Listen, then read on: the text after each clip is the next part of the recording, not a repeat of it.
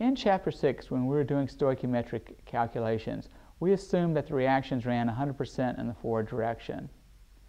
Many reactions reach an equilibrium point long before this 100% mark.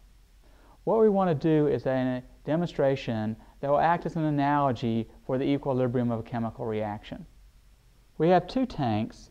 The left tank contains water. The right tank right now is empty. The left tank is going to represent our reactants, and our right tank is going to represent our products. We have two beakers. What we're going to do is transfer water from one tank to the other, and we're going to transfer the water at the same time. The transfer of the water is going to represent our forward and reverse reaction. If we start out the reaction with only reactants and no products, only the forward reaction can occur. As soon as we've made some product, though, the reverse reaction can start to happen.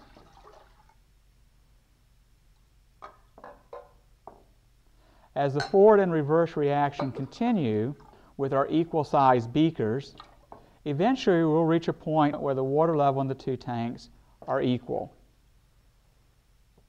At this point, the rate of the forward and the reverse process are equal. In this case, with equal-sized beakers, the rate constant, which is determined by the size of the beaker, is the same for both the forward and the reverse reaction. So we end up with an equal amount of reactant and product. We now start out with two different sized beakers. The large beaker is going to represent a reaction with a large rate constant in the forward direction. The small beaker is going to represent a reaction with a small rate constant in the reverse direction. We'll start the process over again. Initially, only the forward reaction can occur. As soon as we have some product, the reverse reaction can occur. Notice that the two water levels are constant, but the two water levels are not equal.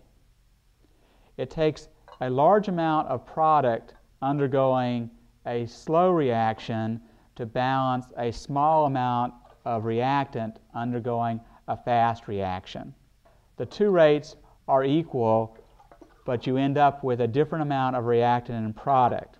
In this case, we say the equilibrium lies far towards the product.